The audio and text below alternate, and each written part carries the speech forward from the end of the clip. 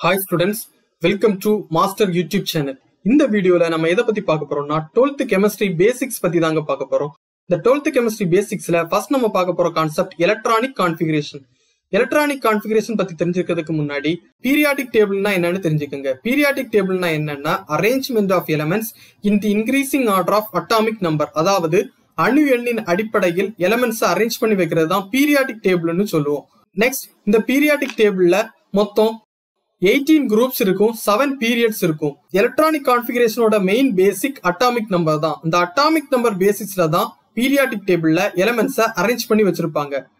Electronic configuration என்னன்னா distribution of electrons into various orbital of an atom. அதாவது S, P, D, F ன்னு 4 orbitals உண்டு. இந்த 4 orbitalsலயும் எலக்ட்ரானை டிஸ்ட்ரிபியூட் பண்ணி காணிக்கிறது தான் electronic configuration சொல்லுவோம்.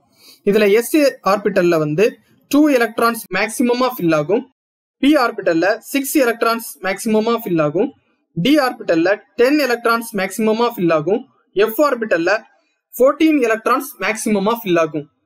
நெக்ஸ்ட் இந்த எலக்ட்ரானிக் கான்ஃபிகரேஷன் எழுதுறதுக்கான ரெப்ரசன்டேஷனை பார்ப்போம். ரெப்ரசன்டேஷன் என்னன்னா n l பவர் x. இதுல என்னன்னா பிரின்சிபல் குவாண்டம் நம்பரை டினோட் பண்ணோம்,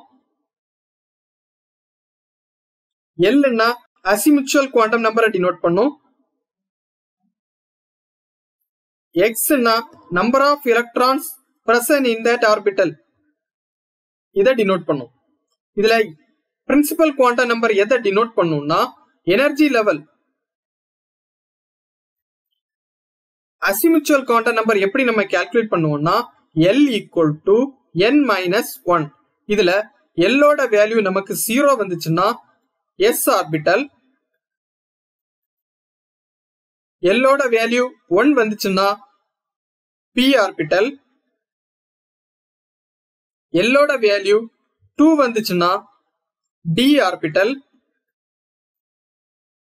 L ஓட வேல்யூ 3 வந்துச்சுன்னா F ஆர்பிட்டல்.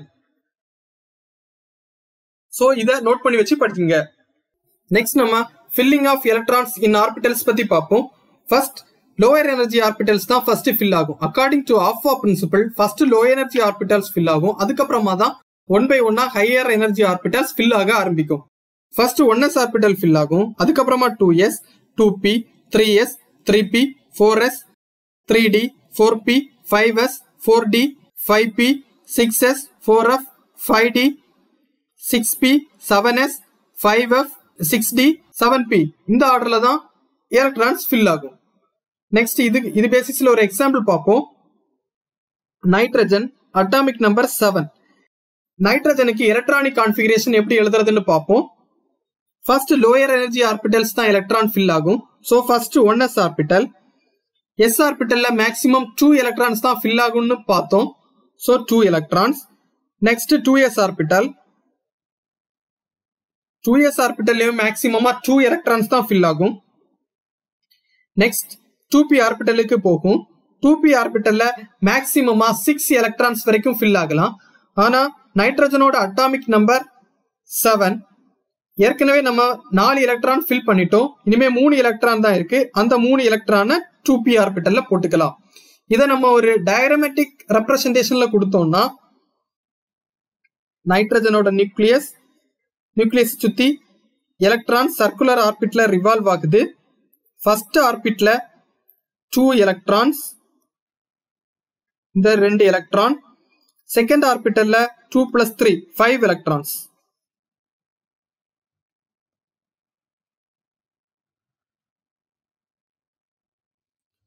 இந்த ஆர்டர்ல தான் ஃபில் ஆகும். சோ நம்ம எலக்ட்ரானிக் கான்ஃபிகரேஷனை பொறுத்த வரைக்கும் தெரிஞ்சு வச்சுக்க வேண்டியது half filled and completely filled.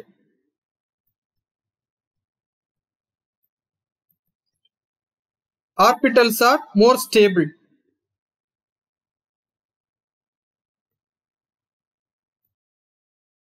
than partially filled orbital. அதாவது இப்போ p ஆர்பிட்டல்ல 3 எலக்ட்ரான்ஸ் இருந்துச்சுன்னா அத half filled னு சொல்லுவோம். p ஆர்பிட்டல்ல 6 எலக்ட்ரான்ஸ் இருந்துச்சுன்னா அத completely filled னு சொல்லுவோம். s ஆர்பிட்டல்ல 1 எலக்ட்ரான் இருந்துச்சுன்னா half filled னு சொல்லுவோம். s ஆர்பிட்டல்ல 2 எலக்ட்ரான் இருந்துச்சுன்னா கம்ப்ளீட்லி ஃபில்டுன்னு சொல்லுவோம். அதே மாதிரி d ஆர்பிட்டல்ல 5 எலக்ட்ரான்ஸ் இருந்துச்சுன்னா half filled சொல்லுவோம். d ஆர்பிட்டல்ல 10 எலக்ட்ரான்ஸ் இருந்துச்சுன்னா கம்ப்ளீட்லி ஃபில்டுன்னு சொல்லுவோம். அதே மாதிரி தான் f ஆர்பிட்டல்ல 7 எலக்ட்ரான்ஸ் இருந்துச்சுன்னா half filled சொல்லுவோம். f ஆர்பிட்டல்ல 14 எலக்ட்ரான்ஸ் இருந்துச்சுன்னா கம்ப்ளீட்லி ஃபில்டுன்னு சொல்லுவோம். ஃபார் எக்ஸாம்பிள், இப்போ ஒரு எலிமெண்டோட எலக்ட்ரானிக் கான்ஃபிகரேஷன் p4 இருக்கு, இன்னொரு எலிமெண்டோட எலக்ட்ரானிக் கான்ஃபிகரேஷன் p3 இருக்கு. இதுல எது ஸ்டேபிள்னு கேட்டாச்சுன்னா p3 தான் ஸ்டேபிள். ஏன்னா half filled ஆர்பிட்டல்ஸ் ஆர் மோர் ஸ்டேபிள். p4 வந்து பார்ஷியலி ஃபில்டு, இது வந்து p3 அளவுக்கு ஸ்டேபிளா இருக்காது. நெக்ஸ்ட் நம்ம பார்க்க போறது ஒரு இம்பார்ட்டன்ட் கிண்ட் என்னன்னா, இன் periodic table first and second group elements வந்து S பிளாக் எலிமெண்ட்னு சொல்லுவோம். 3rd to 12th group elements வரைக்கும் D பிளாக் எலிமெண்ட்னு சொல்லுவோம். 13 to 18th குரூப் எலிமெண்ட் வரைக்கும் P பிளாக் எலிமெண்ட்னு சொல்லுவோம். 3rd to 12th குரூப் வரைக்கும் இருக்க வேண்டிய எலிமெண்ட்ஸ் அங்க இடம் இல்லாததுனால பீரியாடிக் டேபிள்ல பாட்டம்ல வச்சிருப்பாங்க. ஸோ அதை தான் நம்ம F பிளாக் எலிமெண்ட்னு சொல்லுவோம். இதுல நம்ம S பிளாக் எலிமெண்ட்டை பத்தி 11th ஸ்டாண்டர்ட்ல பார்த்து முடிச்சிட்டோம். 12th ஸ்டாண்டர்ட்ல D black, P black, F black எலிமெண்ட்டை பத்தி தான் 4 யூனிட்ஸ்லயா பார்ப்போம். எலக்ட்ரானிக் கான்ஃபிகரேஷன் பார்த்து முடிச்சிட்டோம். நெக்ஸ்ட் நம்ம பார்க்க போற concept IUPAC naming. IUPAC நேமிங்ல first நம்ம ரூல்ஸ் படி எப்படி IUPAC நேம் எழுதணும்னா, ஃபர்ஸ்ட் ப்ரிஃபிக்ஸ் நேம் சொல்லணும், அதுக்கப்புறமா ரூட் வேர்டு சொல்லணும், அதுக்கப்புறமா பிரைமரி சஃபிக்ஸ் சொல்லணும், அதுக்கப்புறமா செகண்டரி சஃபிக்ஸோட நேம் சொல்லணும். இதுல ப்ரிஃபிக்ஸ் எதை டினோட் பண்ணோம்னா சப்ஸ்டியன் நேமை டினோட் பண்ணும். ரூட் வேர்டு எதை டினோட் பண்ணோம்னா லாங்கஸ்ட் கார்பன் செயின், அதாவது பேரண்ட் கார்பன் செயினை டினோட் பண்ணும். பிரைமரி சஃபிக்ஸ் எதை டினோட் பண்ணோம்னா whether the compound is saturated R unsaturated, அதாவது அந்த காம்பவுண்ட் சிங்கிள் பாண்டால கனெக்ட் ஆயிருக்கா இல்ல டபுள் பாண்ட் அல்லது ட்ரிபிள் பாண்டால கனெக்ட் பண்ணிருக்காங்கிறத டினோட் பண்ணும். செகண்டரி சஃபிக்ஸ் எதை டினோட் பண்ணும்னா ஃபங்க்ஷனல் குரூப்பை டினோட் பண்ணும். ரூட் வேர்டு இப்போ ஒரு கார்பன் இருந்துச்சுன்னா மெத்துன்னு சொல்லுவோம், 2 கார்பன் இருந்துச்சுன்னா எத்துன்னு சொல்லுவோம், 3 கார்பன் இருந்துச்சுன்னா ப்ரொப்னு சொல்லுவோம், 4 கார்பன் இருந்துச்சுன்னா பியூட்டுன்னு சொல்லுவோம், 5 கார்பன் இருந்துச்சுன்னா பென்ட்னு சொல்லுவோம், 6 கார்பன் இருந்துச்சுன்னா ஹெக்ஸ்னு சொல்லுவோம். அதே இது பிரைமரி சஃபிக்ஸ் சேச்சுரேட்டடா இருந்துச்சுன்னா ANE ல முடியும், அன்சேச்சுரேட்டட்ல டபுள் பாண்டா இருந்துச்சுன்னா ENE ல முடியும், ட்ரிபிள் பாண்டா இருந்துச்சுன்னா ONE ல முடியும்.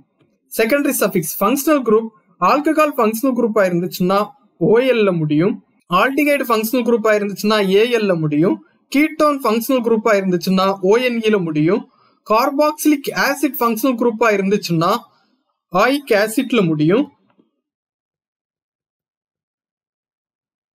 சயனைடு ஃபங்க்ஷனல் குரூப்பா இருந்துச்சுன்னா நைட்ரில்ல முடியும், NH2 ஃபங்க்ஷனல் குரூப்பா இருந்துச்சுன்னா அமீன்ல முடியும். ஸோ இந்த கிஞ்சை நல்லா நோட் பண்ணிக்கோங்க.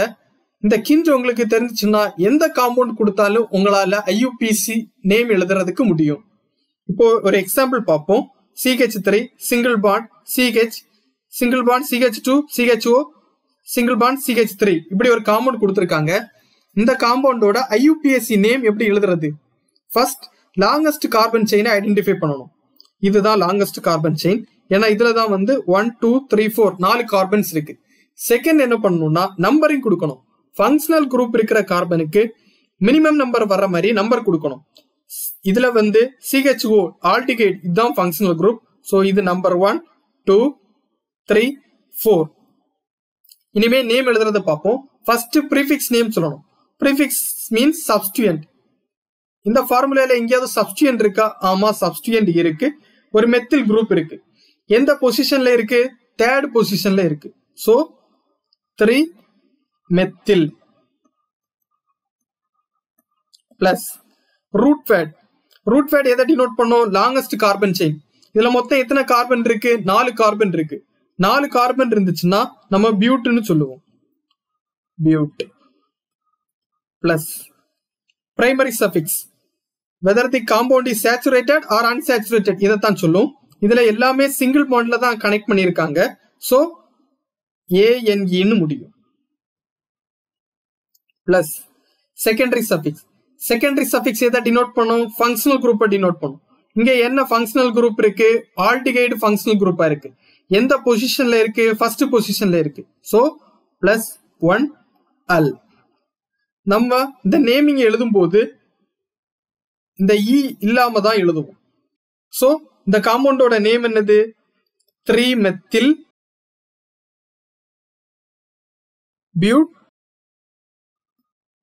Butane 1l. இதுதான் இந்த காம்பவுண்டோட IUPAC name. So IUPAC name எழுதுறதற்கு நான் கொடுத்திருக்க இந்த கிண்ட நீங்க ஃபாலோ பண்ணீங்கன்னா எப்படிப்பட்ட IUPAC நேம் கேட்டாலும் உங்களால கண்டிப்பா எழுதுறதுக்கு முடியும். ஸோ இப்போ உங்களுக்கான ஒரு எவாலுவேட் கொஸ்டின் தான் பார்க்க போறோம். Right the IUPAC name for CH3 CHOH CH3. இந்த காம்பவுண்டோட IUPAC நேம் 4 ஆப்ஷன் கொடுத்திருக்கேன். First option A ப்ரோப்பன் 2-ஆல், option B 2-மெத்தில் ப்ரோப்பன் 2-ஆல், option C ப்ரோப்பன் 1-ஆல், option D isopropyl alcohol. இது தமிழ் மீடியம் ஸ்டூடெண்ட்ஸுக்கு CH3 CHOH CH3 என்ற சேர்மத்தின் IUPAC பேரினை குறிப்பிடுக.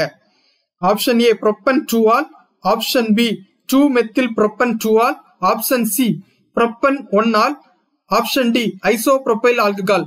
இதோட IUPAC நேம் உங்களுக்கு தெரிஞ்சதுன்னா கீழே தெரிகிற கமெண்ட் செக்ஷன்ல உங்க கமெண்ட பதிவு பண்ணுங்க. இந்த வீடியோ உங்களுக்கு பிடிச்சிருந்ததுன்னா லைக் பண்ணுங்க, ஷேர் பண்ணுங்க, மறக்காம மாஸ்டர் ஆப்பை இன்ஸ்டால் பண்ணுங்க. இந்த வீடியோல நம்ம பேசிக் கான்செப்ட் ஆஃப் கெமிஸ்ட்ரி பத்தி தான் பார்த்தோம். நெக்ஸ்ட் வீடியோல நம்ம inorganic கெமிஸ்ட்ரியோட first unit metallurgy யூனிட்டோட important book back 2 mark 3 mark questions பத்தி தான் பார்ப்போம். அது மட்டும் இல்லாம மாஸ்டர் ஆப் சார்பா டெய்லி நைட் எக்ஸாம்ஸ் கண்டக்ட் பண்றாங்க, லைவ் எக்ஸாம்ஸ். தமிழ் மீடியம் ஸ்டூடெண்ட்ஸுக்கு 9 o'clock, இங்கிலீஷ் மீடியம் ஸ்டூடெண்ட்ஸுக்கு 10 o'clock எக்ஸாம் நடந்துட்டு இருக்கு. ஸோ இன்னைக்கு கெமிஸ்ட்ரி மெட்டலர்ஜி யூனிட்ல உள்ள 1 மார்க் டெஸ்ட் தான் நடக்க போகுது. ஸோ நேற்றைக்கு முடிஞ்ச எக்ஸாமோட லீடர் போர்டு இப்போ ஸ்க்ரீன்ல டிஸ்பிளே பண்ணியிருக்கோம், அதையும் ஒன்று செக் பண்ணிக்கோங்க. ஸோ இந்த வீக் உங்களுக்கான டாஸ்க் என்னன்னா நெக்ஸ்ட் கிளாஸ்க்குள்ளாடி மெட்டலர்ஜி யூனிட்டை ஃபுல்லாக கம்ப்ளீட் பண்ணணும். இதுதான் உங்களுக்கான டாஸ்க். ஸோ மெட்டலர்ஜி யூனிட்ல எந்த டவுட் இருந்தாலும் மாஸ்டர் ஆப்பை நீங்கள் ரெஃபர் பண்ணிக்கோங்க. மாஸ்டர் ஆப்பில் ஒவ்வொரு டாபிக் வைஸும் வீடியோஸ் ஃபார்மேட்டில் ரொம்ப தெளிவாக கொடுத்துருக்கோம். ஸோ அதை ரெஃபர் பண்ணிக்கோங்க. ஸோ நல்லா படிங்க. All the best.